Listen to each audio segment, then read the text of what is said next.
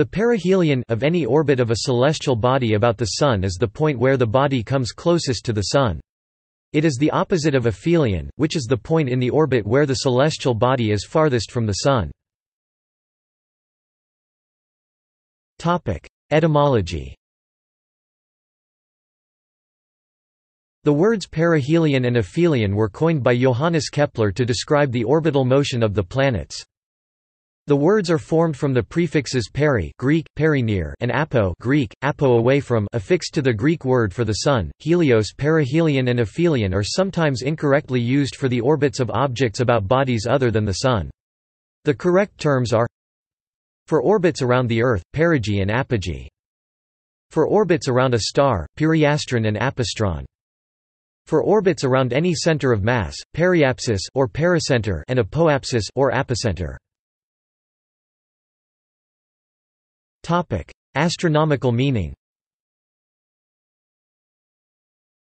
According to Kepler's first law of planetary motion, all planets, comets, and asteroids in the Solar System have approximately elliptical orbits around the Sun. Newton's and Einstein's laws of gravity imply that the orbits are only approximately elliptical because of perturbations due to the gravitational attraction of other bodies. Every ellipse has two focus points, and the Sun is at one of these focus points for the elliptical orbits of its satellites. Hence, an orbiting body has a closest and a farthest point from its parent object, that is, a perihelion and an aphelion. Each extreme is known as an apsis. Orbital eccentricity measures the flatness departure from a perfect circle of the orbit. Application to Earth. Earth is about 147.1 million kilometers, 91.4 million miles from the Sun at perihelion around January 3, in contrast to about 152.1 million kilometers, 94.5 million miles at aphelion around July 4. A difference of about 5.0 million kilometers, 3.1 million miles. These dates change over time due to precession and other orbital factors, which follow cyclical patterns known as Milankovitch cycles. For a table of these dates for various years, see apsis. Because of the increased distance at aphelion, only 93.55% of the solar radiation from the Sun falls on a given area of land as does at perihelion. However, this fluctuation does not account for the seasons, as it is summer in the northern hemisphere when it is winter in the southern hemisphere and vice versa. Instead, seasons result from the tilt of Earth's axis, which is 23.4 degrees away from perpendicular to the plane of Earth's orbit around the Sun.